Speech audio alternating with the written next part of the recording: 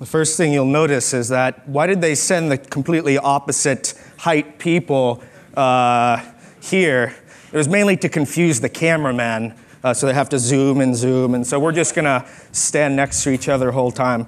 I don't like to call it short, I like to call it vertically challenged. There's a lot of benefits of being vertically challenged, namely that I can just fit in the trouser press at the hotel, just everything. That's why I'm dressed this way. I can just go and trouser press. Americans don't know what the trouser press is, but it's a wonderful, wonderful item, because I hate ironing. I'm Josiah McCann. I'm Josh Trout. I manage the core web development team at USA Today Network and Gannett. I'm a principal developer, also on the core web team. And we're super happy to be in London today, and we're gonna kind of tell you a story. Being in the news, we're all about storytelling, and we're gonna tell you our Polymer story today, and it's gonna be really exciting. At first, though, before we start, I just wanted to give another round of applause for all the speakers so far, because it's been amazing and great. So everyone just... Absolutely amazing. This is one of the most practical conferences that I've been to in a very long time, and we've just learned so much. And you'll see we're going to be taking things back to the States and implementing all sorts of things that we've learned here, and I hope you will too. If you didn't already could tell that we were Americans, that kind of gives it away too. Yes, this is USA Today, which is the flagship of Gannett. And that I was told I needed to put that on there or we wouldn't be cool. So it was a quick last slide edit. Use the platform, yay. Hooray. Yes. We definitely use that platform, and you will see. A little bit about Gannett and USA Today. National coverage through our, like I said, flagship paper, USA Today, but we also have over 100 local newspaper brands sharing the complete same framework. We engage the entire country, kind of local bubbling up to national and national spreading out to local, which is really, really interesting. Scale is a big thing here. We have over 110 million users engaging in our digital platform every month. We have over 500 digital products at Gannett.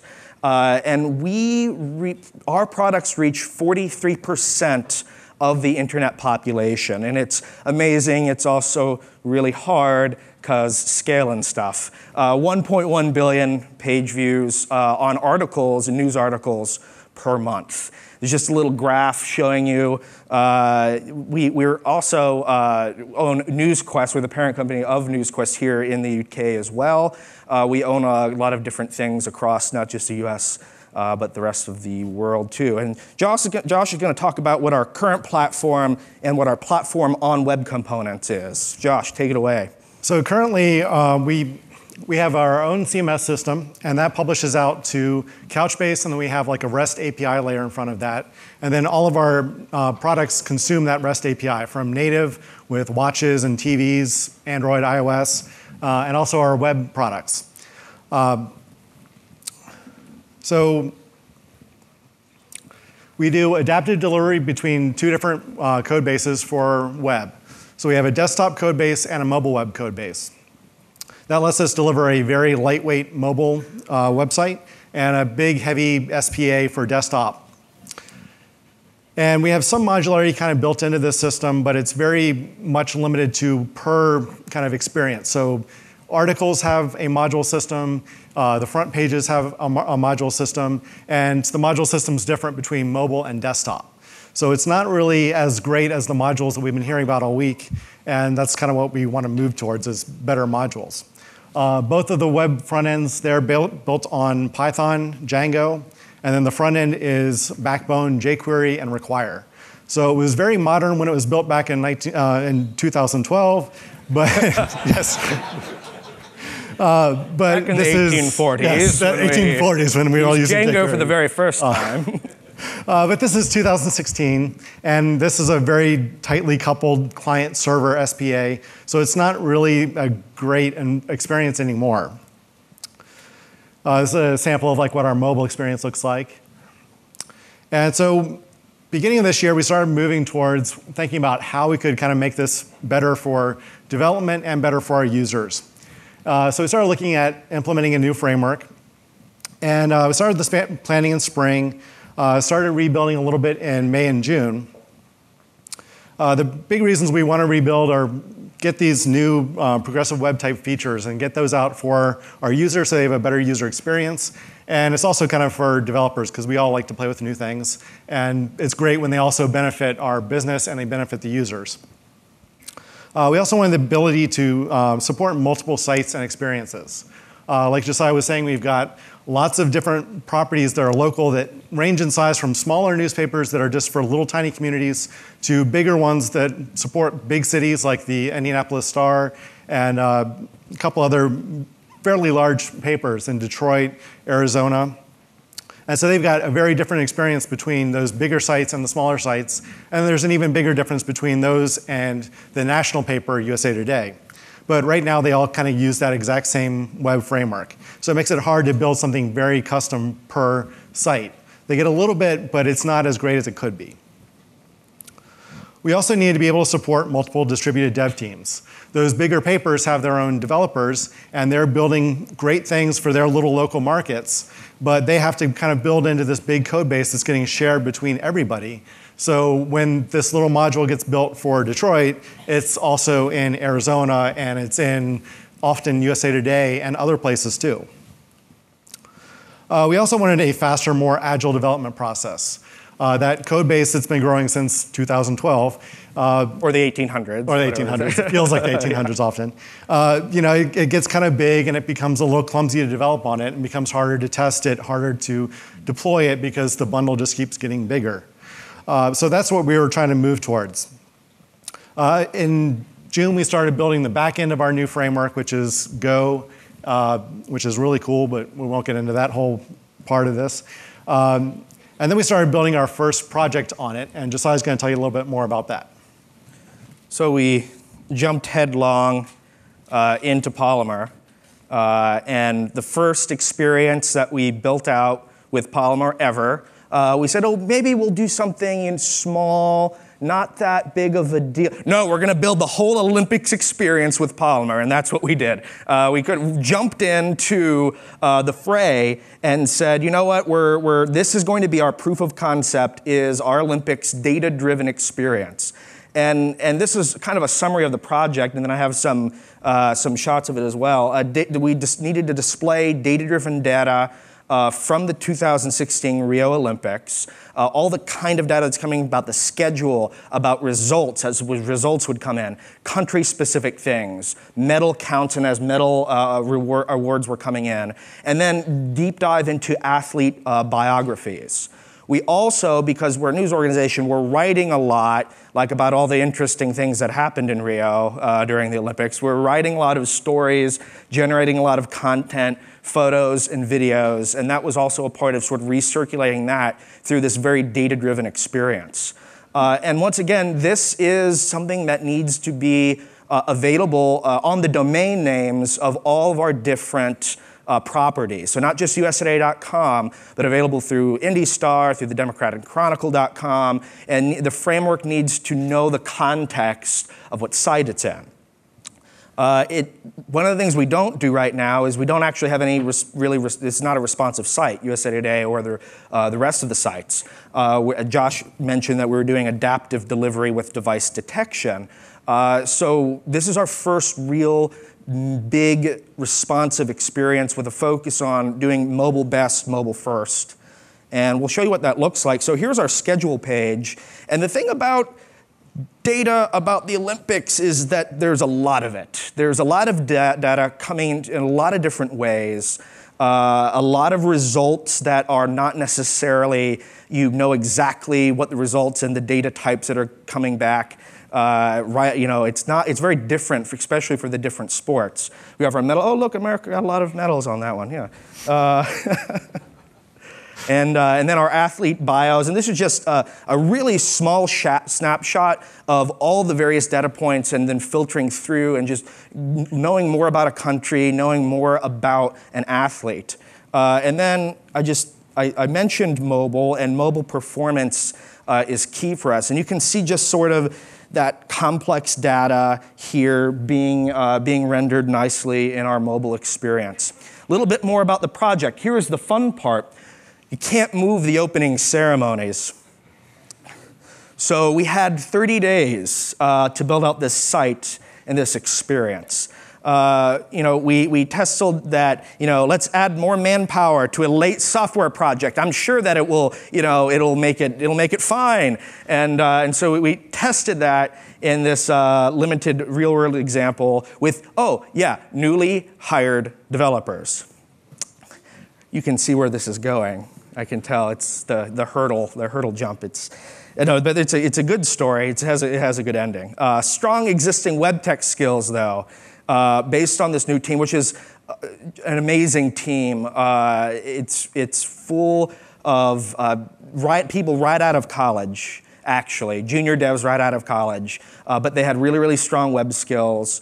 The overall experience, though, there was a lot of juniors, and it varied everything between juniors to principal, which that plus 30 days plus brand new Polymer framework was like, oh, this is going to be fun. So we had a lot of coffee, though, in order to fuel. We actually began roasting, like Josh was talking about earlier. We're roasting our own coffee to fuel. How many of you guys turn coffee into code here? Let me see some hands. How many of you turn tea into code? We'll talk later. Part of this was changing the way not only our development team was thinking about coding, thinking about changing from this page-driven way of developing to web components, but was also educating the rest of the company, the rest of our department, into thinking in web components. Starting out from, moving everyone from, here's a page and here's what's going on a page. You think about modules, to think about componentizing, to making atomic elements. For our design, it was encouraging standardization. We had, at first, when we talked about modules, we had a lot of modules that basically did the same thing, but had slight variations. And what we wanted to do is we said, no, let's make this work everywhere. This puzzle piece, this Lego block can fit everywhere. So let's create better standards and not, here's what a page looks here, here's what a page looks there. For UX and IA, it was grouping content based on data source. And because there was so much data and all those different components were retrieving their data from different sources and doing different business logic for that data, it was really, really important that, at least for us in our small time frame, that we group things by similar data sources. Otherwise, the context wouldn't flow right, and it made it a little bit harder to develop. From our project managers, our product managers, to even our QA, it was testing and planning these features, these individual modules, instead of full-page testing, full-page QA, and just even writing tickets about the stories, about planning. It was all modular-based, component-based, and not here's this page and here's that page. And then this conference is talking to a lot of developers about thinking in web components. For our development team, a big win for this, and how we did, spoiler alert, deliver in 30 days. The division of labor was really important. We could have some people working in this component, some people working on that component, and that was able to play to a developer's individual strengths, meaning someone who's very, very front-end focused could do a lot of the styling and could help others that weren't with the styling. And then we had some more data-driven individuals who are connecting all the complex pieces of data from different places all together. So that division of labor played a key role. How that looked too was there was some interns that we had for the summer, and we were able to throw them on just modules where they didn't need to really know about the Olympics and what was happening or all the complex data that was going on. They could just focus on this little one thing. Here's a story, recirc that you're building, and I can just focus on that, and I don't need to all the noise that's going all around me because there was a lot of noise. But that focus helped us meet the deadline with that division of labor, which was just awesome. And we were able to do that not beyond the way that we were doing it before, in the platform that we were doing before, but taking advantage of thinking in web components. Josh is going to talk about all the wonderful hurdles that we experienced in this wonderful project. Yeah, so like any big project, we faced a lot of hurdles. Our approach was really to just be as agile and flexible as possible with features and how we were kind of approaching the project, because otherwise there was no way we were going to meet the deadline. So the first hurdle we really faced was the schedule. As we've said, 30 days to build it. So the first thing we had to kind of rethink was how we were going to do a TypeScript integration. So when we started planning out our front-end framework, we were like, oh, we really like TypeScript. We really want to use this with Polymer. So we had these great ideas for how we were going to try and do it, but getting that integrated before we started doing all this development just really wasn't going to get that developer experience where we wanted it. We ended up kind of going with a bit of a hybrid approach where some of our developers were just building plain vanilla Polymer elements, and some were doing with TypeScript with a kind of a code behind approach. So we did one file for the JavaScript, one file for the Polymer element, and then just use a script tag to link over to the JS version of the TypeScript file. And that way we were able to do some coding in TypeScript and get the benefits there. But the downside was you're now coding in two different files. So you're jumping back and forth in your editors, and it really wasn't a great experience. It also caused us some other problems that I'll touch on later.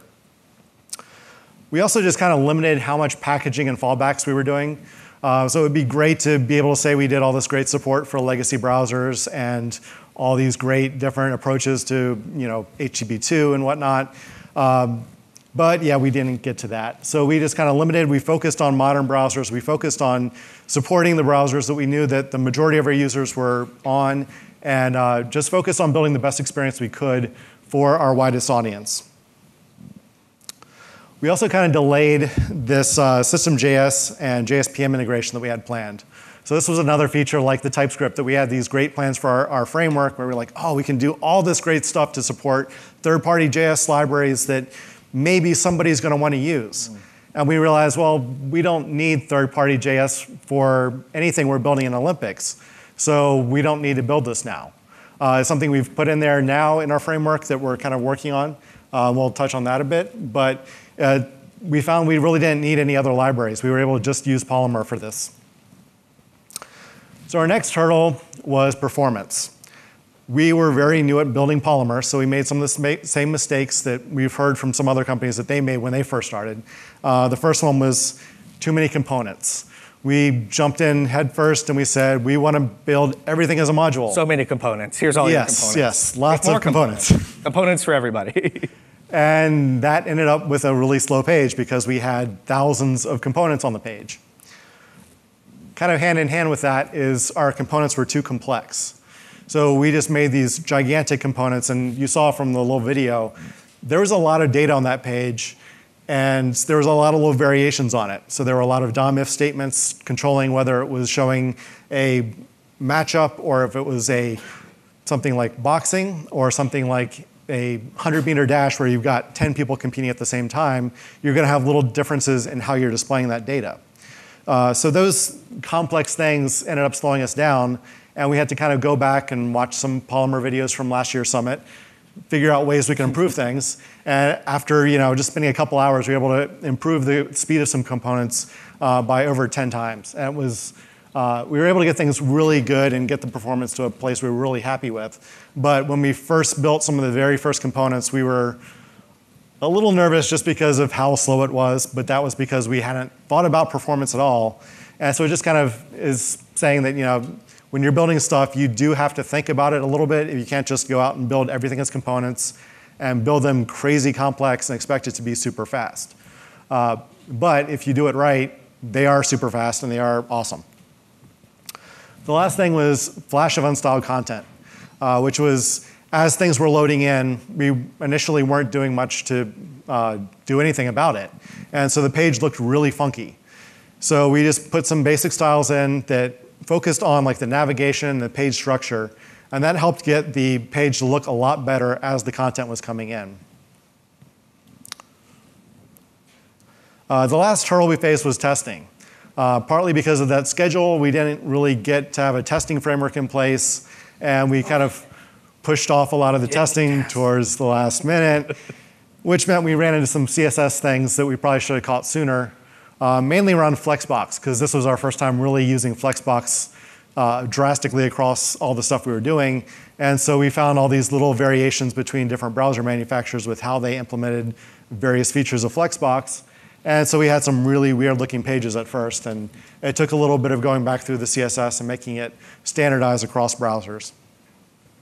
Also with JavaScript compatibility, this is where the TypeScript integration kind of hurt us a little bit, because we started using ES6 features that aren't cross-browser everywhere because we were using them in our TypeScript code.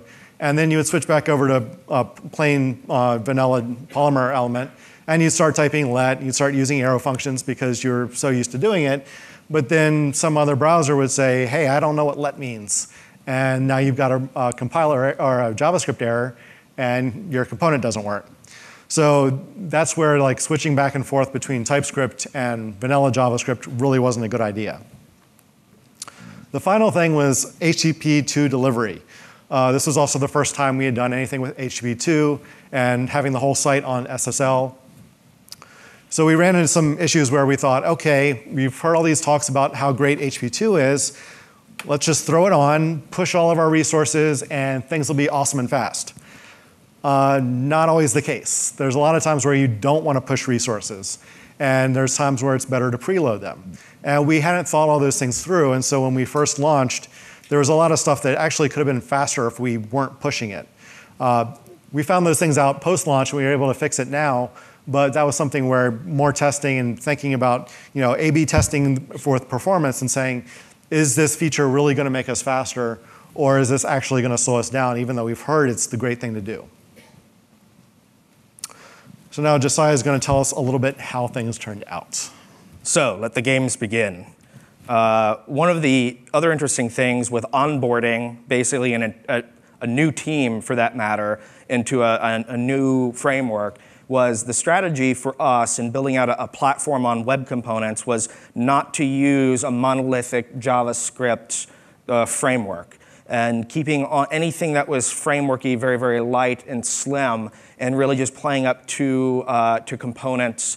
You'll notice that in that video and another one that I'm going to show in a second, that it's not really SPA driven. It's not actually using kind of the app shell stuff, which is very interesting. It's still multi-page kind of loading, which I'll talk about a little bit more in a second.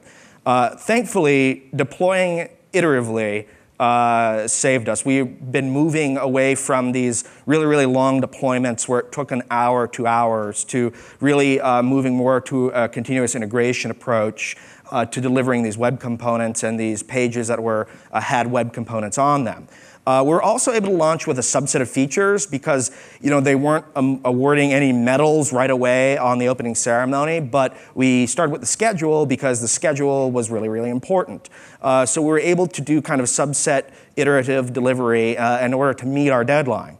So we're adding additional modules as the games were going on and as the games began. So you can see that over here in this quadrant, up in this upper right-hand corner, that we went from sort of this just recirculation experience to adding our medal module there, so we could get you to a more data-driven page.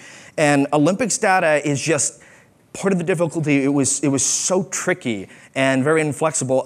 Boxing and some of the fighting sports, they award 2 bronze medals. It's like, wait, two, what? Why?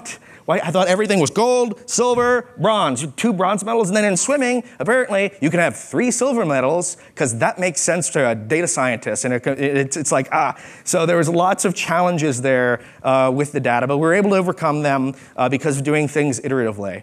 And just, the team was working with something that was, in general, easy to onboard and was not difficult to work with. So, back to performance, because it was a hurdle. How did we do? Did we win the gold? Did we win the silver? Did we win 2 bronze medals? I don't know. Actually, I do. So how did Polymer perform against our existing baseline infrastructure of usatoday.com and what we've built and what we've been using for many years now. And so with the average page load roughly was equivalent to our current platform. And you can go on USA Today and you can check out what that kind of speed is. But keep in mind, this is without any time devoted to performance tuning at all, because there was no time to do performance tuning. We were 30 days, and that was it. So that just by using Polymer and building this experience out, we were able to get roughly where we are with our current platform.